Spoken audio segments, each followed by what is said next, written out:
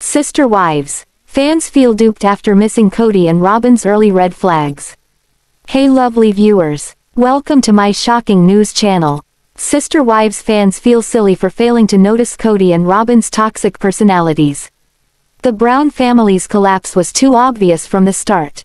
Many Sister Wives viewers are disappointed for not seeing Kody and Robyn's personality flaws that destroyed their family. Kody became increasingly distant from his other wives and chose to spend time with Robyn, causing tension and hurt feelings. Fans feel stupid for missing the red flags and realizing that both Kody and Robyn were manipulative. Many Sister Wives viewers are disappointed that they didn't foresee Kody Brown and Robyn Brown's personality flaws that destroyed their polygamous family. Kody and Robyn's journey began in 2010 when they debuted on the TLC series alongside Meri, Janelle, and Christine Brown. The big family seemed extremely close and showed love for each other. Unfortunately, Kody became increasingly distant from his other partners in the following years. He chose to spend time with Robyn over everyone else, hurting his other wives. The situation got so tense that Meri, Janelle, and Christine left Kody after the COVID-19 pandemic. In a Reddit thread created by downtown_list_4824, fans shared that they felt stupid for not seeing Kody and Robyn's real truth. Some rewatched the older seasons and realized that the red flags were evident from day one. The op commented, "I really do feel dumb," asking others if they also missed all the signs. Love Your Web replied, "We were all duped. Kody seemed like a good guy." The first few Sister Wives seasons showed Kody as the ultimate patriarch who loved to expand his family, while Robyn looked like someone who respected polygamy. However, viewers now realize they were both manipulative. Kody and Robyn have used different manipulation tactics to control their family members while being the center of attention. The Brown family patriarch manipulates people by gaslighting them and putting them down. In one episode, he told his former third wife, Christine, that he wasn't attracted to her, killing her self-confidence.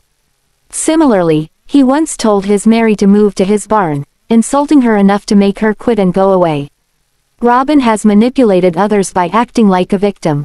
She frequently bursts into tears to make others feel sorry for her, which often works. Viewers are right about overlooking the red flags. However, it isn't their fault for expecting a positive outcome and wanting the Brown family to stay together. The audience gets attached to reality TV stars as they watch the cast members' journeys over the years. As such, it's natural for fans to hope the best for Kody and his 4 wives. Maybe viewers didn't just overlook the issues but also put their trust in all 5 main cast members. They wanted Kody to show maturity and hoped he'd fix things. They expected the big polygamous family to overcome their problems. Sadly, the Brown family has now fallen apart. However, it's been for the best that Meri, Christine, and Janelle left Kody.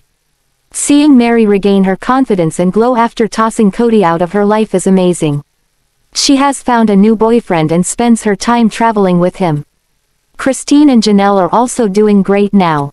The former recently married her soulmate, David Woolley, during a 2-part Sister Wives special, and the latter has begun living her life on her own rules. Kody Brown is tone deaf, but many Sister Wives viewers think one particular statement of his is the worst. The 54-year-old man seemed like a decent husband to his 4 wives in 2010. He said hurtful things about them but tried his best to be a good partner. Unfortunately, he completely changed with every passing season.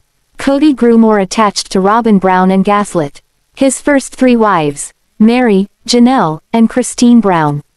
As expected, the polygamous man irritated his partners so much that they decided to leave him.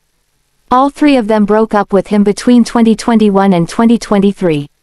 The op commented, "This has gotta be in the top 10 of worst and least aware of himself things he's said."